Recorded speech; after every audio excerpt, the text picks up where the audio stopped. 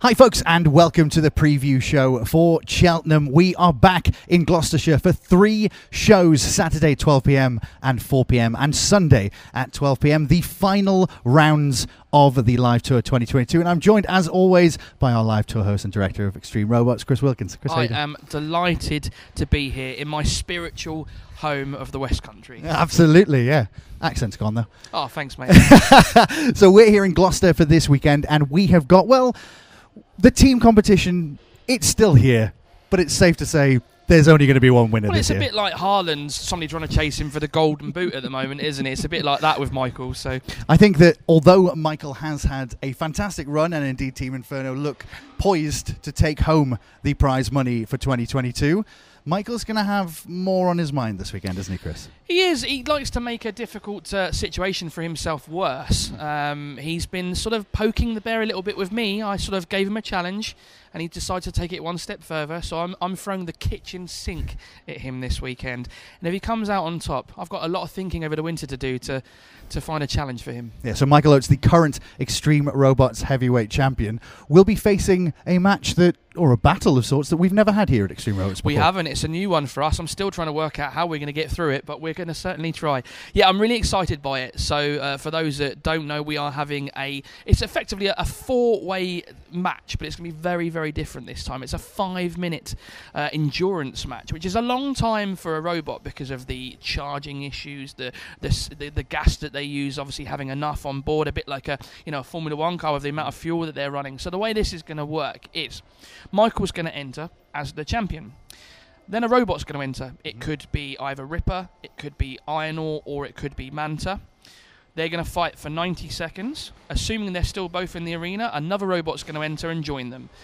Another 90 seconds later, another robot's going to join. Now, the only way Michael can win is by surviving 5 minutes. If any of them throw him out of the arena, or he doesn't last 5 minutes, he will lose his title, and those 3 robots will challenge for the title between them. Right, so this is interesting. So essentially, Michael has to get past. Is there a...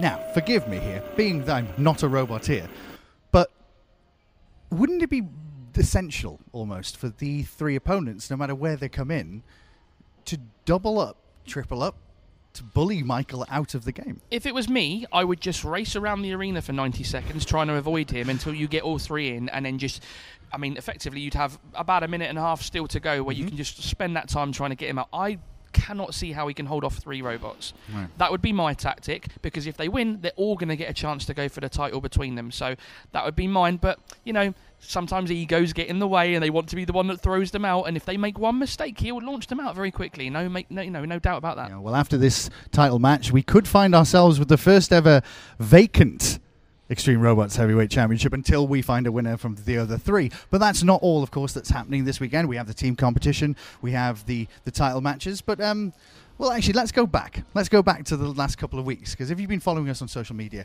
you will know, of course, about our partnership with Magic the Gathering, the world's largest card-based trading game. So it's absolutely incredible. Wizards have been incredible with us. Magic have been incredible. And let's take a look at just what Extreme Robots got up to in partnership with Magic the Gathering.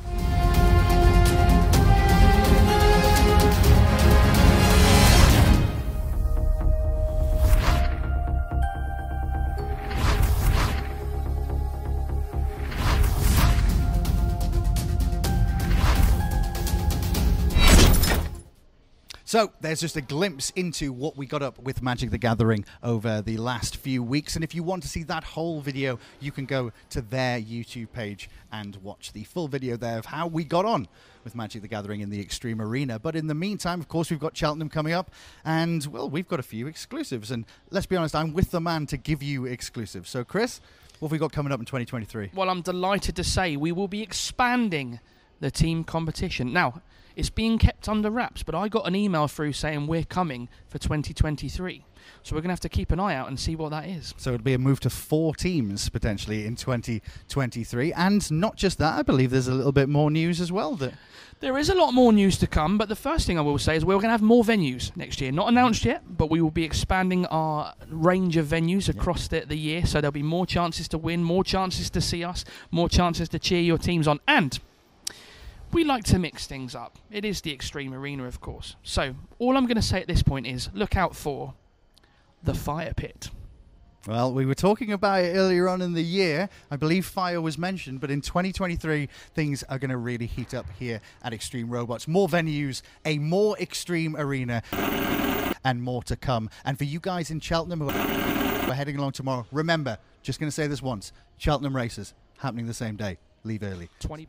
So, from myself and from Chris, thank you very much for supporting us in 2022. We shall see you tomorrow if you're in Cheltenham, and if not, we'll see you on the